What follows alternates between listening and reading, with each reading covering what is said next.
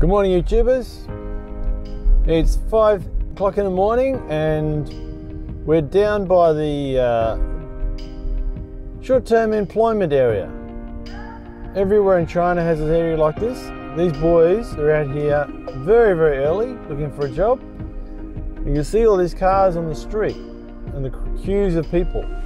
People come here in the morning for short-term labour hire, looking for those cash jobs, short-term jobs, 1 hour to 5 hours to 2 or 3 days.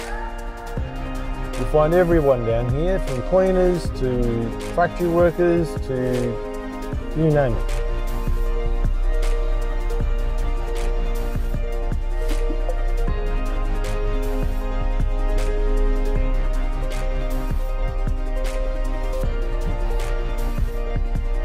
Gardeners,